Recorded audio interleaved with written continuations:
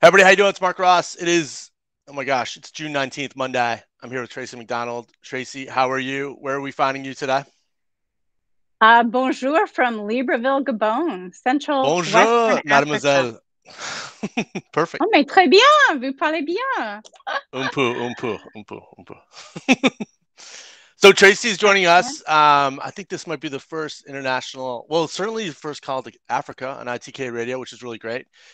Tracy, what I find interesting, she's a background in counterterrorism, working at Treasury, trying to find the bad guys, also fraud, banking, and now she's a creative writing expert. Oh my gosh, what a transition. I love it. What do we need to know about that? Oh, there's a lot. There's a lot to unpack there. Um, yeah, you want the quick timeline? I started out No. in Columbus, Georgia. I'm a Southerner. Oh my gosh, Columbus, Georgia. I've been there. I think there's have I been there? No. Is it off I-75? Am I correct? Or no? Yeah, it's a couple hours south of Atlanta. It's mainly known for Fort Benning. It's where all the infantry goes for the Army. Amazing. Wow. So yeah, you grew up in the So I South, and then started how did you make your way to DC or the nation's, kind of national politics and national security? Yeah, very interesting. I think it's a path that I couldn't have known or carved out for myself. I started out with a credit card processor in my hometown after college and got into the fraud transactions piece of that company. Got sent very young as an expat to work in London. So I was always in conversations with banks about trying to improve their fraud software and how to identify fraud. And then 9/11 happened, and I really wanted to be a part of something bigger. And I met some Secret Service agents that came to that credit card processor to look at the Bank of America accounts that the hijackers had used. And they said, "We need women. Would you like to apply?" And I did, and I became a federal agent. I did a short stint in the Atlanta field office, and it was fascinating. But I realized I wanted my corporate hours and corporate pay, and I got back into the private sector. But I used that clearance when I got up to Washington, D.C. to get into federal government contracting. That's super interesting. Yeah, I think, well, let's talk about, because I don't think a lot of people know, the Secret Service is actually under the auspices of the Department of Treasury. And can you kind of just talk about, so the Secret Service not only does obviously protecting principals, the POTUS, and all the important people in the government, also diplomats, but they also have a heavy history around banking and fraud protection. Well, that's exactly right. They were an institution that started to protect our currency. They didn't add the protection piece until McKinley was shot. So a lot of people don't realize that really their bread and butter is white collar crime. And what's the genesis of, I mean, just around fraud in general? I mean, it's like if you're a bad person, a bad guy, you're running a bad operation. I mean, ultimately, it's like even if you make these illicit funds, it's like how do you get them into the system? How do you pay for your operations? I mean, really, the money, the currency is the key, I suppose, to most of these criminal operations. Absolutely. It's all about following the money, and you need to know the source and the destination, whether it's through the formal banking channels or the informal channels like cash couriers, hawaladars, money service businesses, like your Western unions where they're making smaller amounts, structuring, we call it in the money laundering vernacular. So it's really with cryptocurrency and digital currency that is changing what this looks like a little bit. But I think in many of the countries that are still cash based, it's still very much the old formula of cash couriers and moving money across borders. And when you're in that kind of work, is it almost like putting a puzzle together? I mean, is it really mapping and just kind of peeling back the onion, so to speak? I mean, is that really the key? I mean, Yes, there are several keys. Definitely, it is like connecting a puzzle, but now you've got intel sharing, which is really important. That wasn't happening a lot. We learned right before 9/11. And right. now there's a lot of private public partnerships between government and financial institutions, government law enforcement and financial institutions, and even within the intelligence community, as you know, in the DC area, Treasury, working with the military. Everyone's starting to understand the real benefits of layering all of that information to help connect the puzzle, because everybody has a little section that they can see. Yeah, no, that's a good point. I think around like cybersecurity, for example, there's been a lot more, at least public-private partnership or businesses coming forward and saying we've had a breach or sharing information with government agencies. And I suppose the same thing is happening around fraud and money laundering. There has to be a lot more communication from all these various shareholders and stakeholders. Yes, and a huge benefit that's happened really probably only in the last 10 years is that policy is catching up to financial crimes. You sell a gram of Coke, you go away for quite a long time, and you steal a platinum credit card and launder money and steal Land Rovers using some doctor's credit card that doesn't know it's missing. And it used to be that in a few months and a slap on the wrist, they got out of prison. But I think financial crimes, finally, the punishment is catching up where it's not as lucrative for the criminals. And the crypto stuff, I mean, it is interesting because as like an entrepreneur, or I have a tendency to be a bit more free market. Like, it sounds great, crypto, decentralized currency, the premise of it, moving money quickly, less transaction fees, etc. And then you read stories in the Journal last week. I don't know if you saw, Tracy, but the U.S. government believes that the North Koreans have stole close to $3 billion worth of crypto, which has gone directly into their, weapons program, their nuclear program, and stuff like that is not great at all. And this, oh gosh, no. The friction between entrepreneurship, but also governing and keeping the world safe, it's got to be a lot of friction. I'm sure you've seen on your end too. Absolutely. Well, and just the lack of transparency. You have a lot of countries still, especially developing nations like this, where even though it's a republic and a democracy, it's not like an American democracy, and there's not a lot of transparency of money moving in and out of the country, or accountability, for example, of the capital flight leaving from the airports, being driven across borders. We have a lot better handle on that because we have the resources to track that and to know what to look for, to have the training in the United States.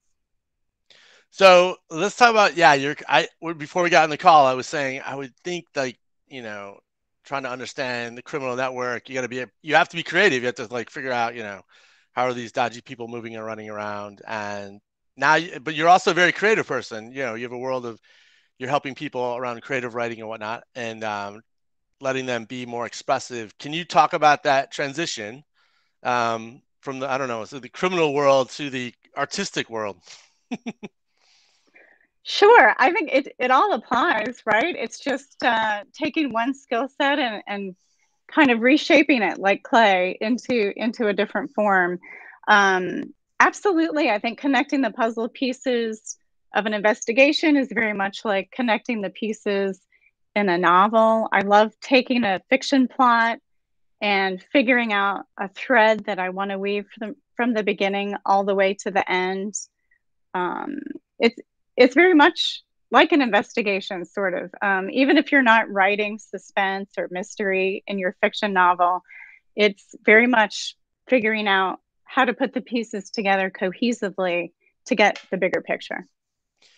Have you always been creative, so to speak? I mean, was there a part of you, like when you were younger, you're like more of a free spirit, so to speak, and then, maybe I'm speaking for myself. As you become an adult, you're like, okay, I gotta be, serious. I mean, there's a period I was really keen to go to art school, but I wasn't good enough. And, they were like, you should challenge your energy elsewhere. But I still like to think of myself as creative. And I like wrestling with that, being a professional versus being creative, or even if it's not your full-time job. Can you talk about helping people or encouraging that? Absolutely. It's something that I really tapped back into the past 12 years. I had worked since high school. I turned 50 this year, I don't mind saying. Love and it.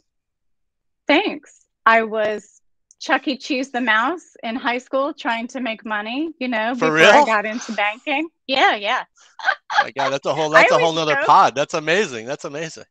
Yeah. No. Like I wore the costume and I was too small. It was smelly. I couldn't see through the eyes. Anyway, yeah, that's a whole nother conversation. But I had worked from high school until 12 years ago, really full time. And we got to our first post in East Africa in Swaziland, which is now renamed Eswatini, and governed by King Mswati III. Beautiful, beautiful country. But literally, my husband went off to work. I had a new baby, and here I was in the middle of the forest, really lost. And so I got back into creative pursuits that I had not touched since college. So I picked up my camera, got back into photography. The few art supplies I had with me, I ripped up magazines and got really back into mixed media collage. And, it's sort of like, I'm sure how people found themselves and found facets of their personality maybe they hadn't in a long time when COVID lockdown happened. When you're put in a situation where there's not a lot of outside stimulus, then you kind of go inward. And I think you tap into that creativity. That's why I started writing. I started freelancing and journaling more, and just trying to figure out how to become fulfilled when I didn't have work any longer to define me. Work as I knew it, with a paycheck. Now that is like, yeah, such a sterling insight because, well, as you know, in DC, it's like the first question is always like, who do you work for? Or what do you do? And which is a, completely bizarre way to live. Because we're so defined by the title, or you probably know this too, Tracy. Like we've had friends that have these really hotshot jobs and then they leave and maybe they got to redefine themselves. So they're starting their own firm and, people aren't calling and you're like, yeah, they were only calling you because you had this important title or this job. But the creative side is so important. I mean, just the ability to go to a museum or take photos, experiencing the health benefits. I mean, there's been so much writing about this just around, the benefits of awe or being in a forest and whatnot. How do you, are you working with folks now to really push them through and say, get out there, do some stuff, even if it's not that great, just be more creative. So quote unquote. Yes, especially within our expat bubble here, with the embassy community. We're fortunate that as soon as you move here, you're introduced to a lot of other people with the United Nations and the European Union and the embassy, where we all sort of, not that we have a hive mentality, but most of us sort of go to the same grocery store and the same restaurants because we live in the same area. And it's like a little village.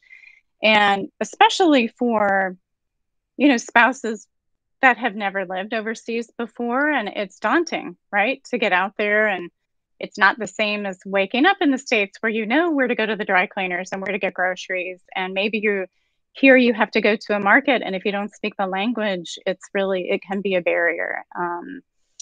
But just encouraging people to get out and get to know people in the community and get to know the country and its cultures is fascinating. And you were talking about, wonderment. I think as an adult, I feel so fortunate. It's one of the things I love most about living overseas is that, you go on safari and you feel feelings that you haven't felt since you were a child while you're waiting for this elephant to break through the bush, or you hear something rustling in the jungle and in the forest, and everyone's holding their breath and the guide's saying, be quiet, like no voices. And then suddenly this chimpanzee swings across, or this giraffe is just towering over the small dirt road that you're on, and it's breathtaking. And I love that. And I think that's what travel does. I wish study abroad programs were mandatory for all Americans. And I know not everyone can afford it, but if it were part of a scholarship program or something that our government could support, because you learn so much about America by being outside of it. Yeah, 100%. Like we should work. Maybe that's a project we can work on. I totally agree. Get a passport, see the world.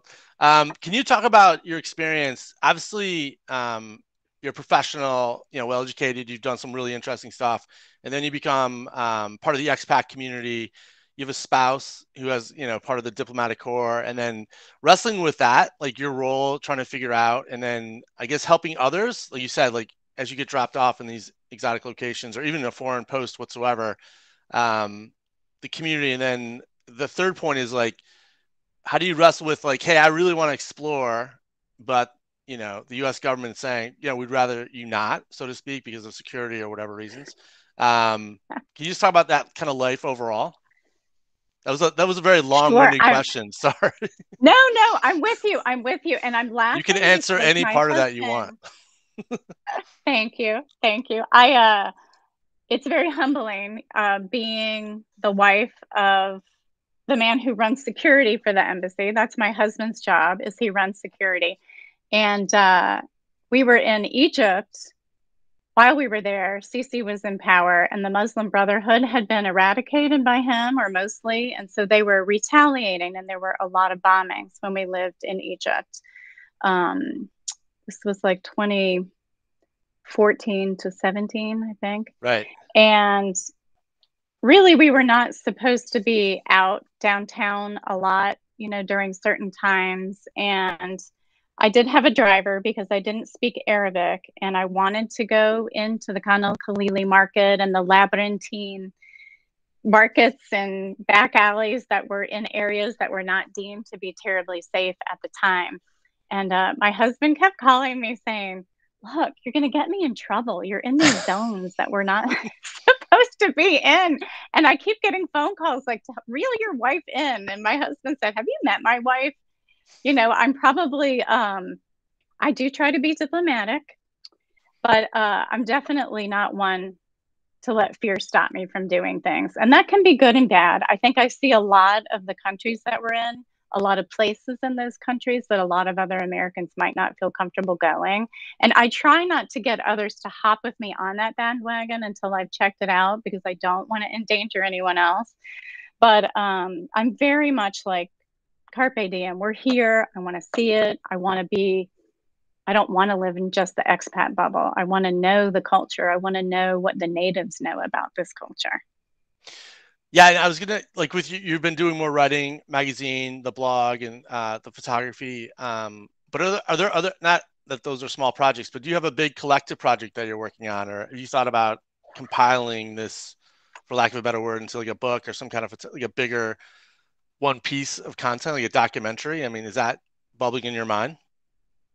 Yeah, not film so much. The documentary piece, I don't know a lot about that, but I for sure would like to do a coffee table book. I've taken a lot of photos in all the countries that we've been in. A few of them are on the blog when I feel inspired to post something, but it would be really fun to compile them all into some sort of a book with personal essays and photographs, and tell a story about what it's been like to live in these places. Can you talk about I'm curious about just the, or whatever you want to share, like around the family life. Obviously you have a son, you have a dog, a husband, and then wrestling with these assignments, or just, hey, we have a very unique family, and communicating with your friends and family back in the States. Can you just talk about kind of the general life of like what it's like to be a diplomat in a diplomatic family? Absolutely. Well, and I love it when I go home, because a lot of my mother's friends are very well traveled, but we tend to live in what we call high threat countries, because my husband is a high threat trained diplomatic security agent. So, that's interesting. So yeah, that's interesting. He's really good at his job, so he gets the toughest assignments, so to speak. Wow. Well, and so we were in Honduras before this, which was not a hot tourist destination because of the kidnappings and the drug trafficking and the gangs and such while we were there. But I would go home, and, everyone in Georgia says, oh my gosh, you'll laugh. It's so glamorous. And it is, there's days where we go, like 2 weeks ago, we went to the Italian National Day event, and it was lovely. And you walk in on a little red carpet, and they take your picture, and you have this lovely food, and there's usually live music, and the diplomatic events are wonderful. But that's few and far between for me as a spouse. I'm not a political officer here. They're often doing those sorts of events, but most of it is not glamorous. A lot of it is that it takes me a couple hours to get to the grocery store because it's very circuitous, because of the road conditions. Um, it's not America where the roads are well paved. It's really civilized. I can get to Trader Joe's and Target and, the dry cleaners within an hour and be back at my house. My husband has learned not to ask the question, what did you do today? Because, when you've been running federal government programs for millions of dollars and then all you've done today is go to the grocery store as an individual, sometimes that can be frustrating. But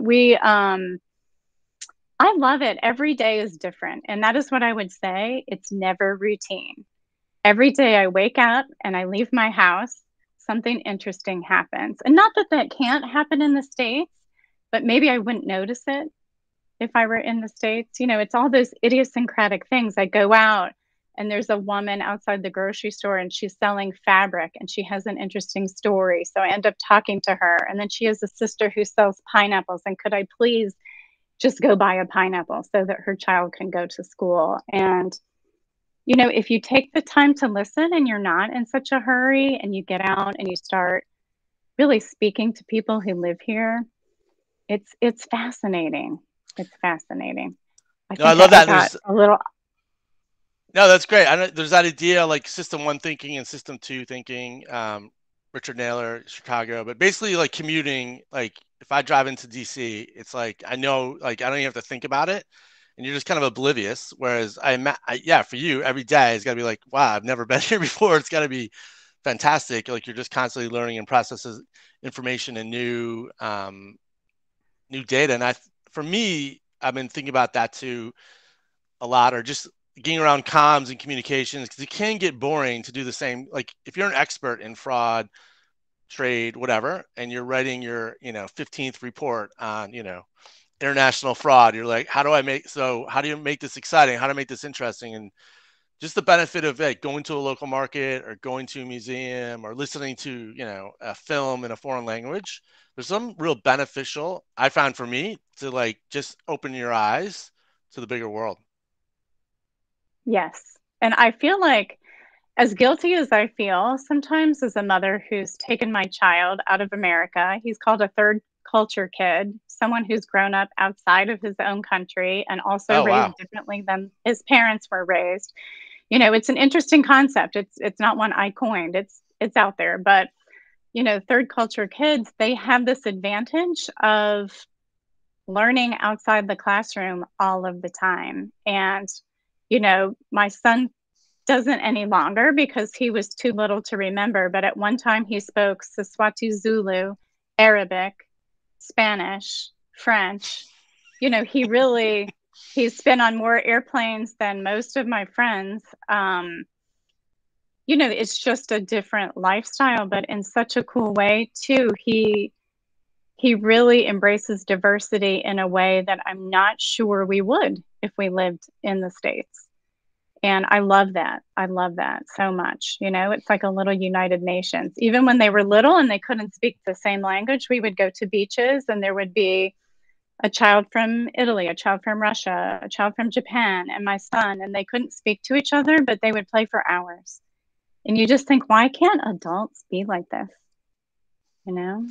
That's so positive. And I mean, obviously, America's an amazing place, super interesting, but it's so vast and so huge. And, I met somebody the other day, he's in his mid 50s and he's never left the country. And I couldn't, I was like, and he's like, quote unquote, a successful professional. I was just like, aren't you curious about, Paris?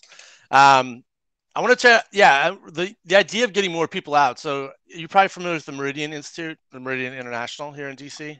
Like they do kind of corporate diplomacy I've and heard whatnot. of it. And they're actually doing this cool program. My wife and I are hosting 2 students. They're actually bringing kind of non-traditional students, college or community college kids to DC for 2 weeks to get them exposed to, kind of diplomacy and global politics. And we're hosting 2 kids for dinner. which will be fun in their 20s. We're my wife, I'm in my Nice. 50s and Karen's in her late 40s. We're like, how do we feed 20-year-olds? So we're wrestling with the menu. And then where I went to school at UNC, the Keenan Flagler of the business school, part of their program to graduate, either graduate or undergraduate, you have to do some kind of foreign exchange. And just talking to people that are in that program, you're right, Tracy. They're kids that go to UNC that have never been on a plane before, and just how important it is to get out of your comfort zone. And I think there really is, we got to find a better way to get more people out of this country, and whether it's informal or formal, I don't know. I think it would really help the United States. That's a kind of a leading question. Would. I don't know. Like the diplomatic community must talk about that too, I imagine, right? Oh, a lot. Well, and I think if it's okay to mention another person that you've interviewed, Ann Carpenter, I listened to her interview with you. And I was fascinated. I'd love to meet her in person one day. In fact, I said to my husband, Ann's amazing. Like, you would love Ann. Ann's amazing. You would love her. She's cool. Well, I think you should start a Caracal Global Women's Initiative or something, because you're connected to a lot of great women. We can chat offline about that. But all right, I would love to meet her. Also, as a wordsmith person who loves language arts, she used the word morass. Like if you talk to Anne, you tell her you had Tracy at the word morass. I was like, great, look at her. I love that. But the point I really wanted to make is that she was talking about the importance of connecting to the source. I think so many people, I'm talking about goods, you go into a store, whichever store it is, and you buy something. I don't think many people think about the supply chain behind that, how many countries it's touched before it got on that shelf, the economic ramifications of what you're supporting when you make that purchase. And it's something when you live in these countries and you've cut out the middleman and you are constantly buying directly from the vendor, there is something so much more rewarding about that. I don't like going to stores in America where I don't know, unless it's like, DC is great, right? About support locavore. You go to the markets and maybe you're down at Eastern Market and you're buying tomatoes from the person that grew them. But right. In general, in the States, I think that's pretty rare. And not having that human connection with the person whose hands have touched it, or I don't want to say worse. I'm all for capitalism and trade, but going into a store and buying it and not realizing this T-shirt, it was made in Vietnam from cotton that was purchased somewhere else, probably put on a spinning loom in a fourth or fifth country. The carbon footprint it took for that airplane to bring it to the store. It's something that it's near and dear to my heart. Like when I take my son Ramsey, he's 11, and of course, he rolls his eyes. But we were in Georgia a couple summers ago, and probably I'm on some farmer's CCTV footage, and they're like, "What in the hell is this woman doing?" But I pulled over in my car and I got out and I said, "We're gonna go touch that cotton," and he was like, "What?" And we went and we picked one piece of cotton out of this person's field. Thank you, farmer. And I said, "Look, this is cotton. It had seeds in it." And I said, "Touch your T-shirt." And I said, "That was made from that." And I could see this on his face. He had no idea.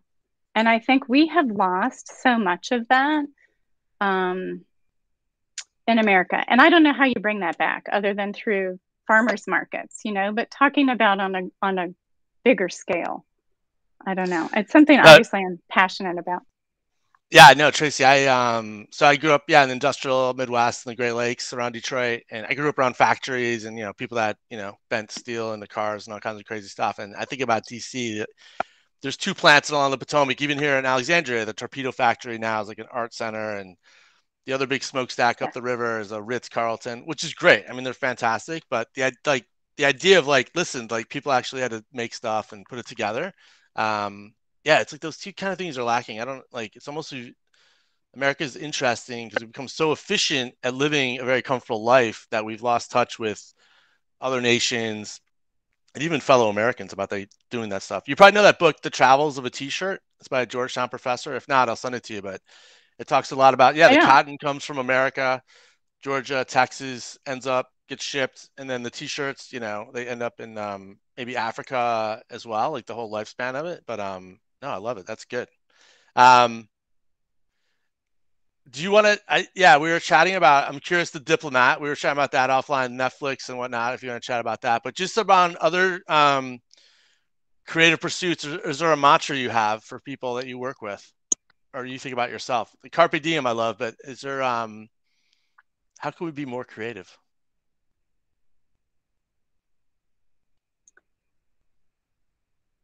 I think people are really critical of themselves. I think you have to turn off those mind monkeys, who are like saying, well, who are you to think that you're an artist, or, you're not good at this, you're not educated in this. All that doesn't matter. You just got to throw all that out the window, right? All of that negative self-talk and self-chatter, and allow yourself to be kind of childlike again, right? Get out some paper and a pen or some watercolors, and just, who cares? It doesn't have to be something that's going to go hang in a Smithsonian museum. Just enjoy the process. And I think if you can approach it from that way, even if you don't show it to anyone else, it's just something that's just for you. And I think that's, sometimes we forget about that. We wear a lot of different hats, right? You're the federal investigator, Tracy. You're the wife, Tracy. You're the mom, Tracy. You're the diplomat, Tracy. You're the writer, Tracy.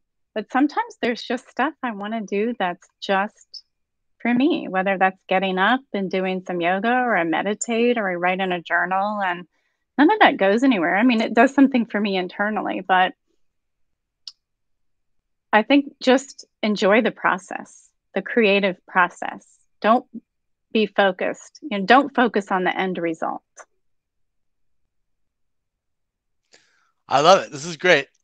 Before we got on, I was telling you I'm not the greatest morning person. So, at 8 a.m. we're recording this 8 a.m. East Coast time, which does not sound that aggressive, but this was great. I feel really empowered. I feel like I should start every Monday with a call with you. This is good. Yay, great. Well, when you start your global women's group, I was going to say too, because I'm an investigator, I like to know who I'm talking to. So I went all through your LinkedIn. I know. I can only imagine like all the interesting stuff you know. Wow. No, not to. You're probably very resourceful. Okay. No, you're very resourceful, I'm sure. No, but I'm interested because a couple of things I picked up on that I wanted to ask you about, and we can talk about this offline too. But I wanted to know how long it took you to write your book. Always be communicating. I saw that you went to a language arts museum, which, of course, being a traveler, I'm fascinated by that. I didn't know that had opened in DC, and I can't wait to go and see it. And the other thing was, one of the top voices that you follow on LinkedIn is a woman I had not heard of, and I'm so glad to be virtually introduced to, Liz Fosslien. And I see that she's a storyteller and a creative, and I want, eventually, if I can make it up to DC somehow, I don't know if I will this summer, but I would love to meet her.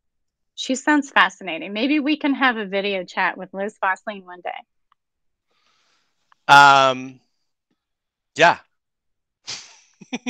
So she needs to be in the Caracal women's group with me and Carpenter. The fact that you can pronounce Caracal and know what it is a huge. Speaking, this is interesting. Like, I'll answer these questions. Yeah. So the name Caracal, like, I wanted, when I launched this communications firm, something interesting. I wanted someone with a C. I wanted an animal, and I myself had never heard of a Caracal, and then I just love the name. And it's a cat, and to me, it like kind of punches above its weight. And it leaps, and it's a bit mysterious, and it has the big ears. Listening. So I think with comms, for me, what's really important is communication is like a state of mind, but it's really like taking in a lot of data to like know what's going on. Like, you can just spat off and say whatever you want, but to me, successful communications is understanding like the culture, the people, listening, taking in data, formulating your own ideas. So that was that. Yeah, the book project's interesting. So I've been an adjunct professor at GW, George Washington University, and I have all these syllabus, and So the idea is to like, it's gonna be in a book in the traditional sense, like I don't know, it's not gonna be like War and Peace, but the idea is like going to be much more interactive and taking like all these lectures and formulating into the book, and I'm gonna drop that in November, probably November, that second week in November. Yeah, Awesome. Planet Word, you would love, Tracy. Like I didn't know it either. It was like it's Franklin School. It's right on McPherson Square. It's one of the squares, like 13th and K. It's that old school, and it's a museum dedicated to language, to the English language. I was like, it's an Very cool. amazing, it's the super cool museum, amazing layout, and yeah, I think that's what I like. Live in this city, and you're like, don't even know what's happening. It's pretty funny, but I think you would love that museum. It's super cool. And then Liz, like I said, I think even I just find like I don't like want to be connected to interesting people, and getting back to the comms idea too, and like being a professional. And I don't know, like my vibe in DC is like I meet a lot of smart, interesting people, but they can be a bit dull because it's really focused on kind of DC. And even though I live here, my job's always been to kind of like organize people outside DC and like shape policy or work on campaigns and get outside the Beltway, so to speak. And I think when I work with my clients too, I have this idea of like high low. You know, you need to like get exposure to other ideas. You can't just be the best in this narrow. You should learn from other people, and that'll help you do your job better. So, I think Liz is, one of those people. I was like, oh, she's interesting. I need to have her in my life in some way, informally or via LinkedIn or something like that. Yeah, definitely. Well, and I watched a couple of her YouTube videos and I was like, all right, yeah, she's talking my language. She's all about emotions in the workplace and clearly a woman probably who's often been in the room in a male dominated field. I don't know that for sure, but I sort of got that impression from what I was watching. And that's something I'm very familiar with. I'm glad to say that in 2023, we've come a long way, at least in the United States, for gender equality. But she seems like, I don't know, a really inspiring woman I'd like to speak to in person. Well, I think, yeah, as we wrap up, I think this was really great. And I think the testament that we're doing this, conversation across, vast oceans, and we're depending on all kinds of crazy technology, all kinds of wires, copper, it's like fantastic, right? We should thank the miners and, everybody who figured out this technology to make this happen. So it was really great. Isn't it incredible to think that? Do you know that our house here where I'm sitting is 25 miles from the equator? Isn't that super cool? I think That it sounds super humid. as That's what that someone. sounds like. Well, it's really hot, but I got good training growing up in Georgia. It's about the same heat and humidity. And But that's what's cool. really cool 25 too, miles to the equator. That's so cool. Wow. yeah, and when you go out on the beaches here, there is some pollution in the city, but when you go further north, the beaches are stunning and they're otherworldly with all these um, chunks of driftwood that are just gorgeous. But really, like you could be on Jekyll Island. I don't know if you know coastal Georgia and the I eastern know Jekyll seaboard Island. Yeah, that's a good very reference. well, That's but good. yeah, but I mean, like, there are places where I go here, and because of the weather and because of some of the scenery, I'm like, oh, this feels good to me. It feels comfortable. There's a lot, believe me, that doesn't feel like Georgia, but yeah, it's really a blessing. We feel really fortunate to be able to live this lifestyle, and it's not always glamorous. And as we talked about on the Diplomat, Carrie Russell's so great and it's been well researched, but she doesn't get late to work because there's animals in the road or her generator doesn't kick on or, there's impromptu flooding or she forgot to take her malaria medicine. There's a lot of realities that, are not factored into the show, but yeah, no, it's an interesting lifestyle. We feel really grateful to be doing this, but I appreciate you taking the time to speak to me this morning. I'm inspired by what you're doing, and I'm always interested by who you interview. So thanks for doing that. No, this is great. Thanks for being the time. And like I said, I thoroughly enjoyed this conversation. Hope we can do it again soon. Yeah, me too. Thanks so much, Mark. Bonjour. Oh, wait. No, au revoir. Gosh, my French is so poor. Au revoir. À la prochaine. See you next time.